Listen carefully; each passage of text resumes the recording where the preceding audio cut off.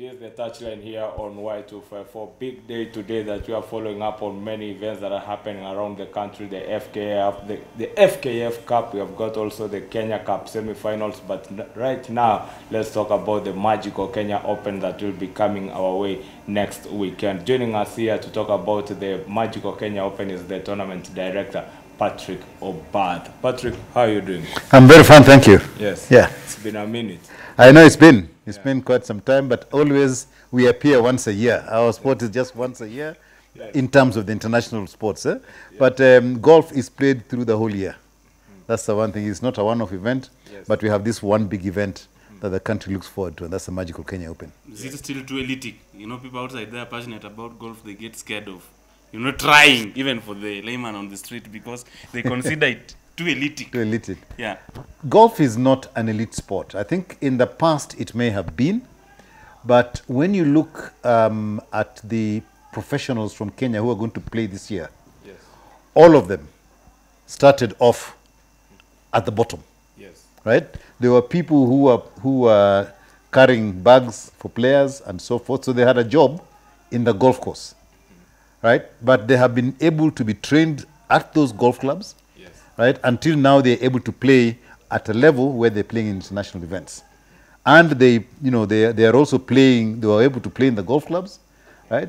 So so at least there is evidence that you do not need to be somebody who's driving a Mercedes Benz to succeed in golf, right? So that's a stereotype. In fact, it's a stereotype. Most of the guys who are members of those clubs, they don't go up into the kind of levels that you're seeing playing in this international event we have, right? Most of the people who are coming there are from the bottom. Those are people who are actually playing in the magical Kenya Open, quote, representing Kenya. Yeah. So I think this whole stereotype about golf being an expensive sport is not really there. And, we could go into the mathematics of it, that even I started golf when I started working. Yeah. And I had to put some money together and start. And it took me about 2 years to get everything I needed, and then I started. Yeah. And even right now, when you look at if you look at the golf clubs, every single golf club has got an outreach program into the primary schools around it. We are starting from scratch, from down there, because people like me started playing golf when you're much older. You know, your joints are already getting a bit stiff and what have you, and the swing cannot be done correctly. So you've got to start at a point whereby you've got children who are still very flexible. So every club in the country, let me not say every club, but I think something like out of the 46 golf clubs we have, about 32 have got programs that they have a catchment around them. So the primary schools, children who are keen to start sports, they take them in and they are training them free of charge, because that's where we see the future coming. Yes, but let's talk about the event that is coming now next week, because that is the big event. When it was here last year, everybody could not believe that Kenya could bring such an event, such a magnitude event to Kenya. Now it is coming back again. How are the preparations going? Preparations are going on well, very well. Right now, the course is closed, and we're doing the final touches, because we have to, people think grass is grass. But this grass that these guys play on has got to be looked after. And it's looked after the whole year. It's not just something that happens, the week before. So over the last 6 months, 8 months, we've had a specialist coming in, and they come in regularly. They look at the grass, they look at the turf that there is, they advise the club on what to do, and then they continue doing it, so that by the time it reaches March or April, whenever the event is, the course is in very good condition. And right now, despite the fact that we've got a bit of drought in the country, there is a reservoir that the Muthaiga Golf Club has got, and we are able to sort of, ration that water to make sure that the course is in good condition. So the course is in good condition. The players start to arrive tomorrow. They were playing in India last week. So this week they're not playing anywhere. That normally otherwise they'd have been arriving on Tuesday. But from tomorrow, players are beginning to arrive into the country. All the accommodation, we've got special rates for them at one of the local hotels. So we've got a discount, I think, of about 25–30% for them to come and play in that place, to stay in that place. The officials, who are the special officials from the European tour group, they arrived yesterday, and they're out now setting out the course, making sure that the markings are good and so forth. So we're in a good place in terms of the players. Wow. Yeah. Out of all our sporting activities locally, golf attracts phenomenal interest, especially from the government. There is sort of goodwill. I don't know, how is, government relating with you this time around, now that we got a new CS at the helm of the ministry? Yeah. Golf, in terms of the funding from the government, they normally commit in the budget the year before. Yes. So we talked to the previous government around about March and put the budget in. So it was in the budget for this year. So so the budget was already in. We've spoken to the ministry. We spoke to them. We also had a situation where we exposed the current cabinet secretary to a large golf tournament, so you could appreciate what it's all about. Because even with the last government, we did the same thing in 2017. We took them to a big tournament so they could see what it's like. Yes. So I think the government, we're relating with them very well. We have formed what is called a local organizing committee for the first time, which is the way that the current government would like to work with us. Yes. So we formed a local organizing committee that is actually helping to deliver the event with a lot of government presence in that committee. Yes. Yeah. One thing you have been optimistic about is the Kenyan players, our local players, to come up and play in this event. And we usually get internationals winning, but you have done, I think, a successful safari tour, very successful safari tour, and some of these players will be coming from the safari tour. Which players can we expect to carry our flag very well? All of them, the 8 that are playing, who are the professionals, and the 6 amateurs. You remember last year, yeah, it was Mutai Kibugu who actually made the cut, and he was an amateur, right? Yes. So he doesn't win money, he wins a salver, right? And all our players who are the professionals who would have won money, yeah, hardly made it through. I think only one other made it through. Yeah. Yes. So whilst they are well prepared, we prepared them in the safari tour. They've been playing and everything else.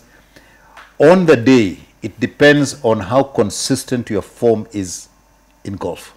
Yes. And it could be that on this particular week coming, kitu kidogo tu imeharibu. Yeah? Yes. And when that happens, Yes, you although you've been playing very well, you just fade to the bottom. yes, Yeah, we had last year, I think you remember, Nani Robson Chinoy, he was a winner of the safari tour. Yeah, the guy from Zimbabwe, and he didn't make the cut.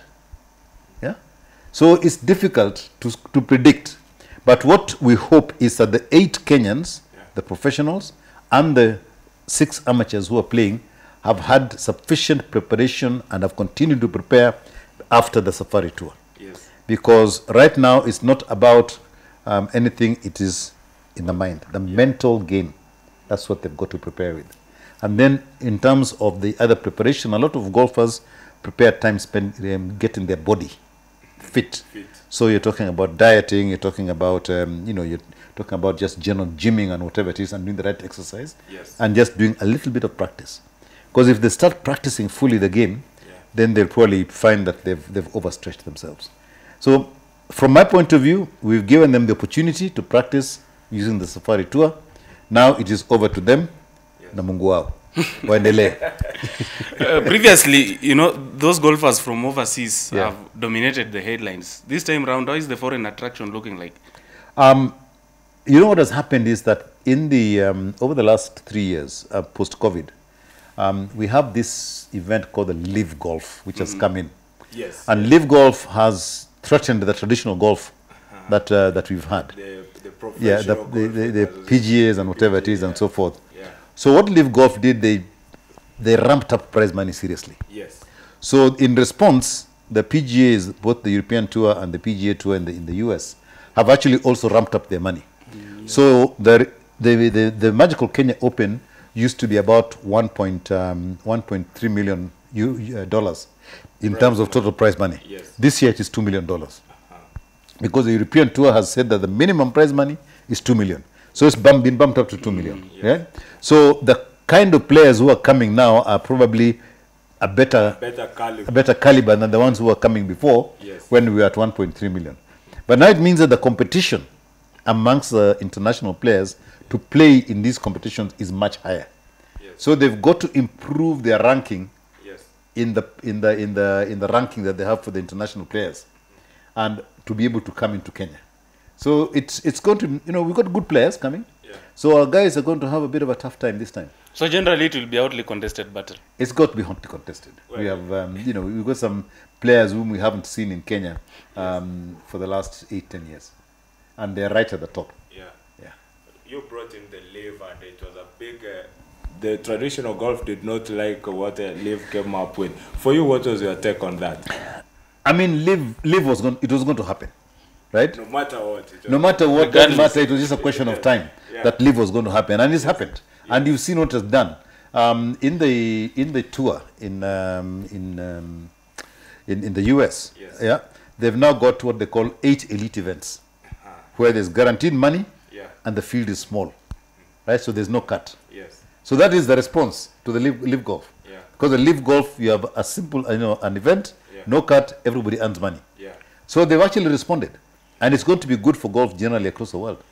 What will be our value? Because for us, we have talked about the prize money and everything that is now coming on, let's say, to Africa, and everything that is going to happen. But what will it be significantly for the larger Africa now for Live?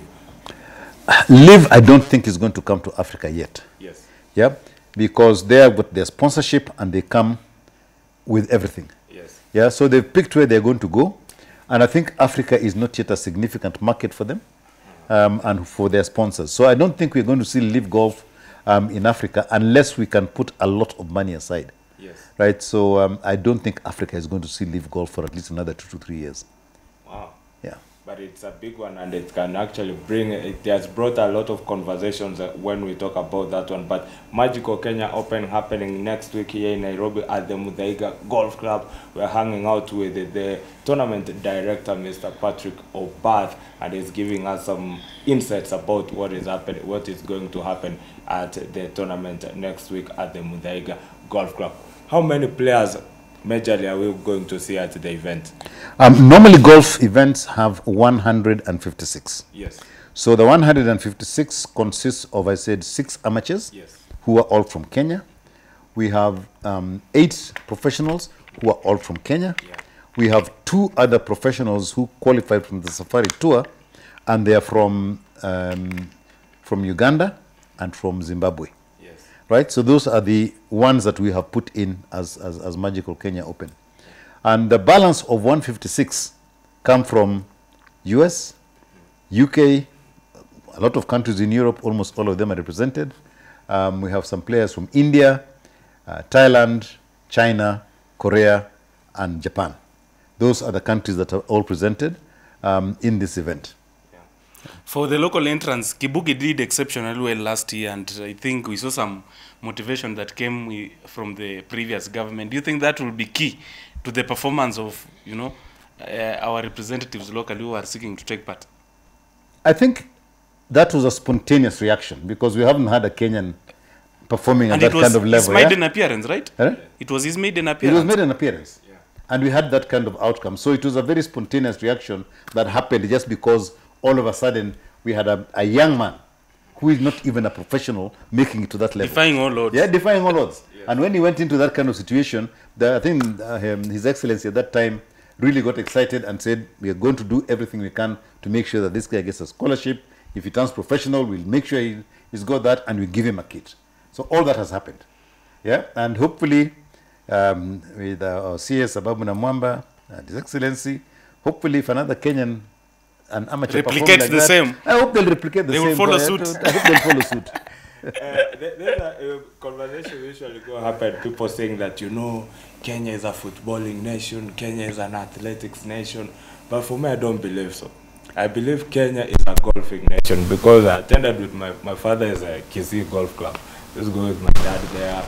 I've gone to Tana Hill, I've gone to Nyanyuki and everything, and the history of golf in Kenya tells you it's even better than football. It's even better than rugby that people talk about. It dates back, I think, to the early 1900s.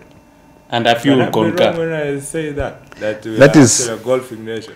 Actually, in terms of the facilities, football you can play anyway. You don't need a course. Yes. Yeah, that is the one thing. And rugby you can play on a football field. Yes. Yes. So I think the reason why they're more popular is that they're easy to play. Yes. Right? But when you take the events that require a special space, look at things like squash, Yes. look at tennis, yeah, look at badminton, yeah, all those things, they need special equipment, yeah. Rugby and football, you just create a space and, Yeah. you know, You can improvise. Yeah, you can improvise. But these ones, you actually need to have special equipment and you need to play on. Golf, I think, has more, it's got a large number of courses in the country, 40 of them now. Yes. And approximately, I think currently about 11,000 people who play golf in the country and increasing, especially with the junior programs that are taking place now. So when you look at the history of golf from I think about 1905 or thereabouts, Yes. yeah, every town where the colonials went to, they had a sports club and they had a golf club. Those were the two things they put as part of their recreation. Yes. And when we got independence, those golf clubs then were taken over by the elite Africans at the time who took over. Unfortunately, we lost about 8 golf clubs because a lot of the people outside of Nairobi and outside the major towns did not think it was worth having, 150, 200 acres that a few guys walk on. Yes. Yeah, so they were grabbed and subdivided and they disappeared. So now there's a few more beginning to come up. Yeah, and the ones that are surviving now, you found that a lot of now, the cost of joining them used to be prohibitive to some people, but now it's become a lot more affordable. There's some of them that are affordable, others are probably a little bit higher, and others are difficult to afford. So that mix of golf clubs is there. So golf has got is getting a good following now. There's a lot of young people joining golf clubs. There was a time between about 2000 and 2015, the increase in membership in golf clubs was very, very low. Yes. Yeah, it was seen as for old men, for whatever it is. But I think people have now seen that younger people are better at playing that. So there's a lot of young people joining golf clubs now to play golf.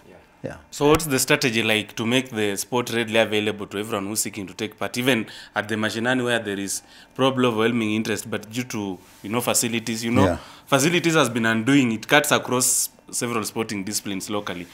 But is there an arrangement probably to work with the government to ensure that we put up facilities across the country? I think the big thing for the government to lead on is to actually put the golf club that was supposed to be at Kasarani. Oh. There is space. If you look at the master plan of Kasarani, yes, there is space that was allocated for golf. And we have been, because Kasarani itself is too vast. It can it's accommodate. It's a huge place. It was actually in the master plan. It's there. And there's even drawings that show the layout of the Kasarani golf course. I have them at home. And what needs to happen is we need to create that as a public course. And show how you can manage a public course within normal circumstances. Yes. And if you look at internationally, what people do, a county government would put up a course and then people pay as they play. So, and you have a clubhouse, yes, but the clubhouse is open to anybody. It's just like going into a hotel or whatever it is, and you go to the clubhouse, but you pay for everything that you use. Yeah. If you want to use a changing room, you pay for it, whatever it is. But if you're staying nearby, you don't have to go to the clubhouse. You can go home. So what needs to happen in order to sort of allow the talent that we see when we're getting these kids into the golf clubs is to start putting up public golf courses. That's the only way we are going to tap on that talent. And a public golf course doesn't have to be big. It only needs to be 9 holes. 9 holes is enough, and that's about 9 holes is probably something like about 110 acres that you require. And then putting it up is not that expensive, and then you have people coming to pay and play, and let the county government look after that. If we do that, then I think you'll have a much bigger base of golfers, and if you increase the base, then you're more likely to find somebody coming up who will become a world beater. At the moment, I think the base is too small. I have a friend of mine who keeps telling me that, the role of government is not to support or fund sporting initiatives, but put in place a conducive environment that will probably attract private investment. Yeah. Can there be such an arrangement? Golf, for people to put up golf clubs, the main thing is where they can get a return on people playing. Now, if there are sufficient golf clubs in the country and people and you begin to attract people to play the game, then there is enough return that you can make on a golf course. Yeah? But it means that you will be charging per round, but you need to then begin to have programs that attract people. So within this thing, Tembea Kenya, you know, to go around Kenya, you could actually create a circuit, right, that somebody pays, yeah, and you have a bus that takes you around. And you can play golf. But you need to start somewhere to play golf, yeah? And that's where the public courses are important. So it's not too late for us? No, it isn't. Yeah, if we get the public courses, then people can start. And then after that, they can graduate and move on and now begin to play around the country. When we did the first Magical Kenya Open, you talked about some of the gaps that are there in golf in the country. But that's when you came with the initiative of the Safari Tour to come around to come and address some of those gaps. And I think the Safari Tour started with 8 legs, and now we get to 16? No, we are at 10 now. 10. Yeah. 10. How is it significantly? How has it impacted now the Magical Kenya Open, and did it address some of those gaps? The Safari Tour addressed about 2 things, which we set out to address. One, our professional golfers and the guys who had aspired to be professional golfers did not have a place they could play for money. So they were not actually playing competitively. They were playing with amateurs and hopefully getting money from having wages with them and so forth. Yes. And then some of them were employed to teach. Yeah. Yes. So that was the only place they could earn money. So the Safari Tour at least allowed them to play and earn money if they performed. Yes. Yeah. So that was the first thing, was to allow them to sort of to earn money if they could perform. Yes. The second one was to give them an opportunity for competing against each other to improve the level at which they're playing. I think we've achieved both objectives. Yeah. When we started off, we had only local players and one Ugandan who used to come. Yes. Yeah. Philip Kasozi. But as it grew, now you're finding we're getting 4 players from Zimbabwe, 2 from Zambia. I think there's 3 from Malawi. The Tanzanians are now about 3 or 4 who come regularly. The Ugandans are probably 6 coming in.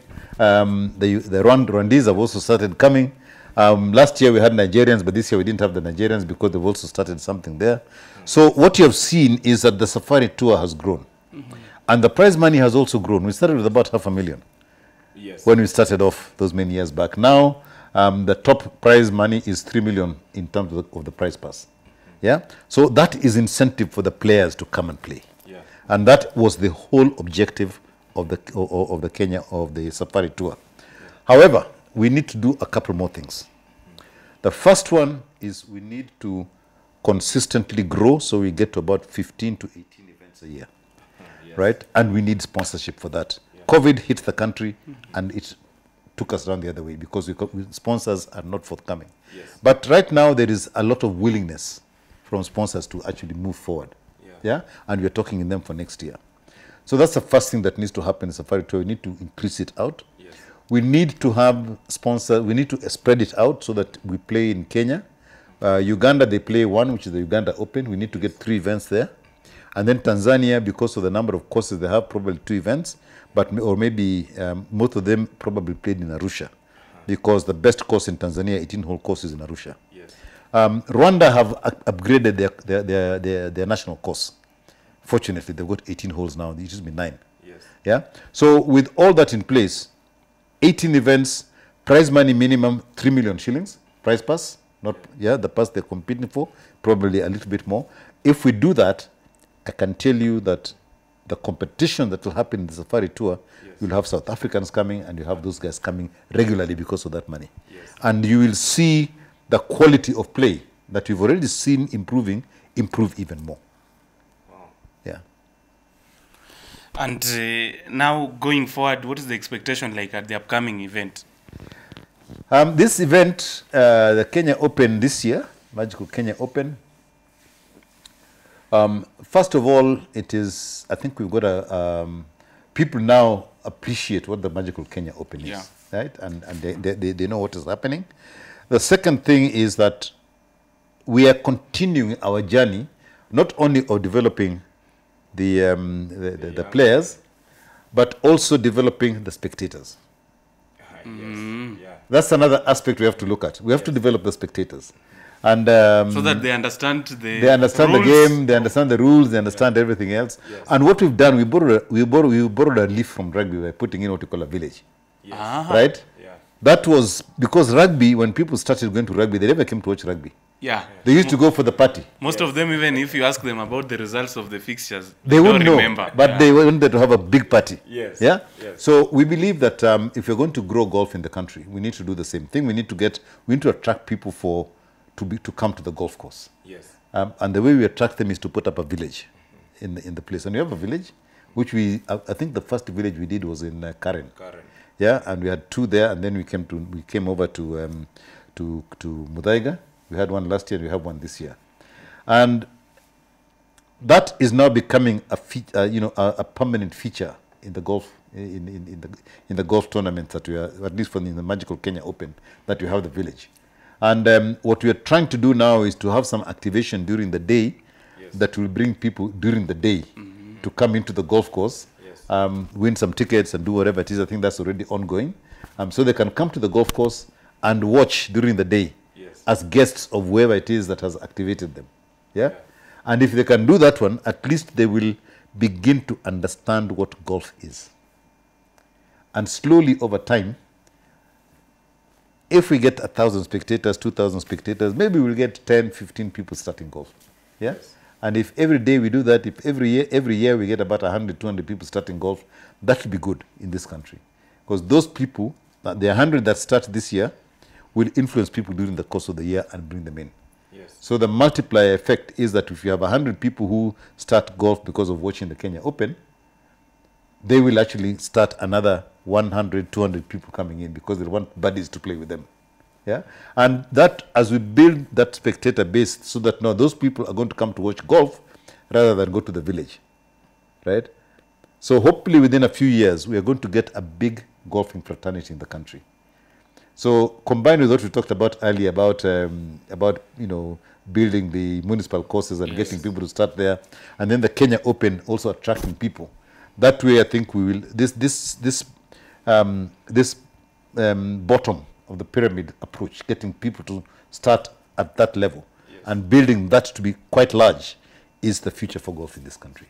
I think that is a brilliant initiative you're running on enlightenment and attracting spectators and even trying to, train them on what the game entails. But this one I got to ask for majority of people outside there.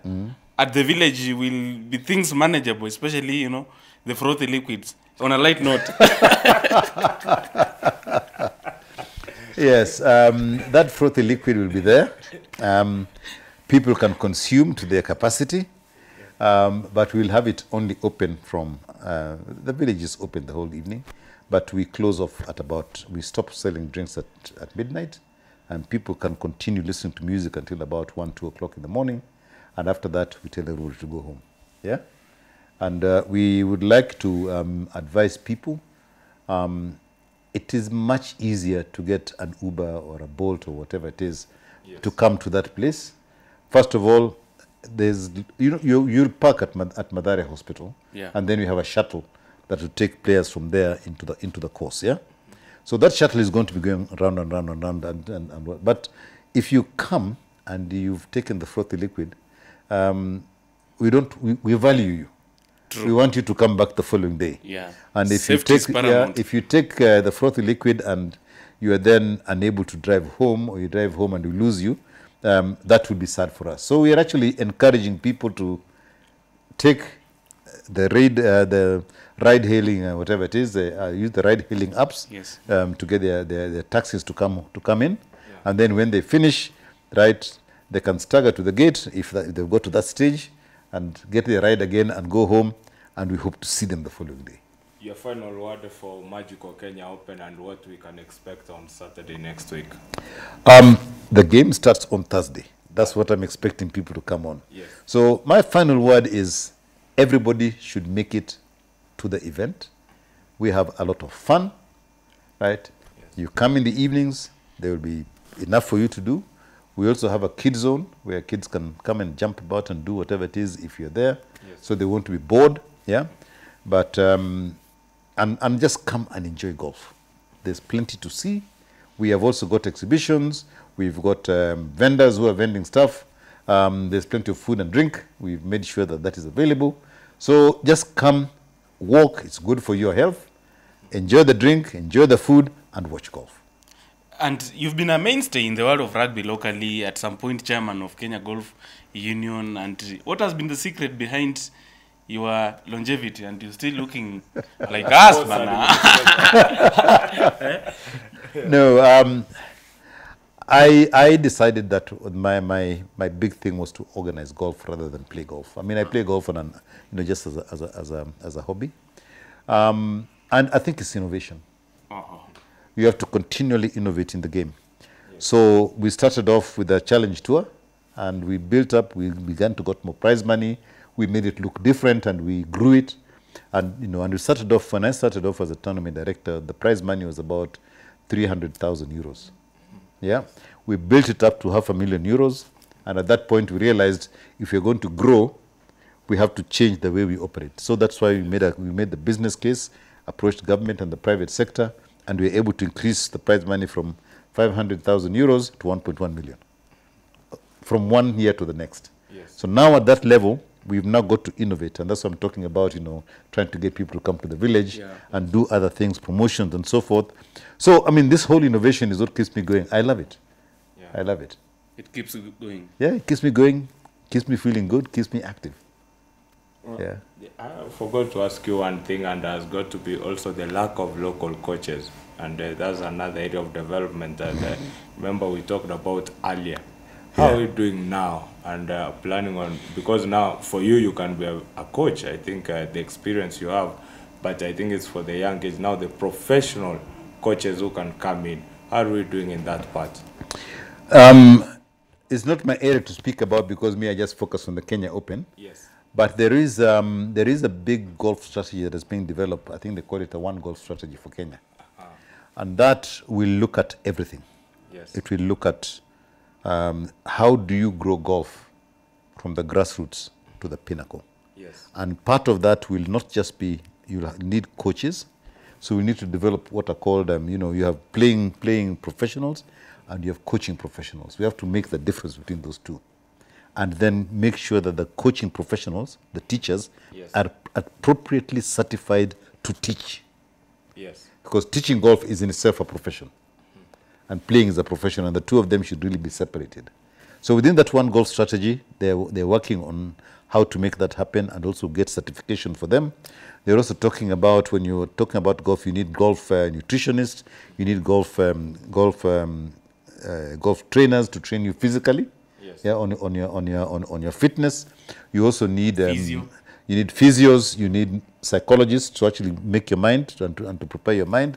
So all those things in the golf strategy need to be in place for us to have this talent pipeline that is being properly managed. And then finally, the other person that you need is actually a professional manager for the players. So once you become a good golfer, you're actually an asset.